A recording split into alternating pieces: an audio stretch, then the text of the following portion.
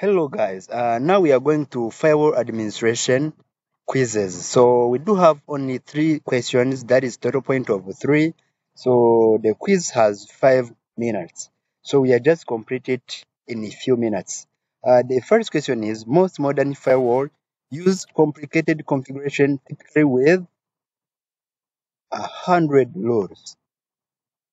You can see even ChatGPT confirmed that it's 100 rules.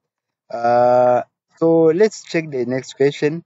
When a firewall is configured with which of the following is not true?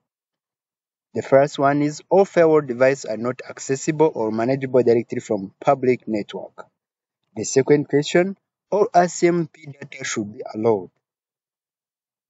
In relation to this, when a firewall is configured, which of the following is not true? All ICMP data should not be allowed. So it means that the data should not be allowed. So this one, okay, all email traffic should only be routed to email server. This is not true. Terminal emulation via telnet connection should be denied. So the answer is all ICMP data should be allowed. You can ask yourself, what is ICMP?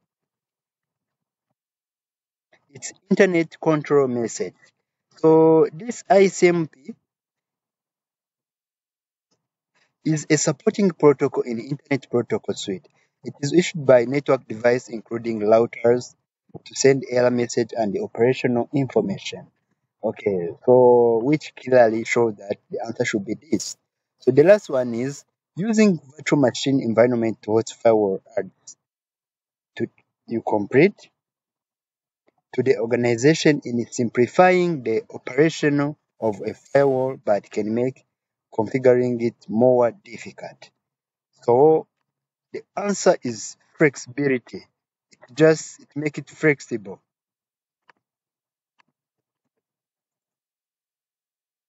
Okay.